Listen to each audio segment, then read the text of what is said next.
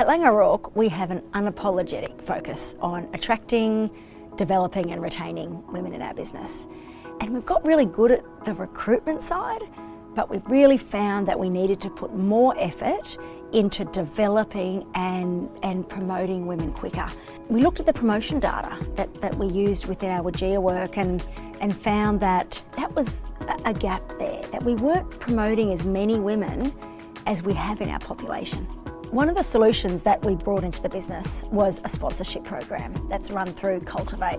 This was about really acknowledging that sponsorship is quite a normal process and it's actually really effective at helping people progress through a business. But often women don't naturally get as much sponsorship in male-dominated environments. So we needed to create that opportunity. One of the roles we targeted as part of our sponsorship program were roles on construction sites. So traditionally, they are roles where it is difficult to find women who might work on construction sites and move into leadership roles. If you work on a Laing O'Rourke project, you're twice as likely to work for a female manager than you would have been a number of years ago. The sponsors got a really great insight into the experience of women within Laing O'Rourke. They learnt so much more about their roles, about their challenges, about how they wanted construction to change. But the sponsees got so much more support, and they knew that there was someone at the table advocating for them.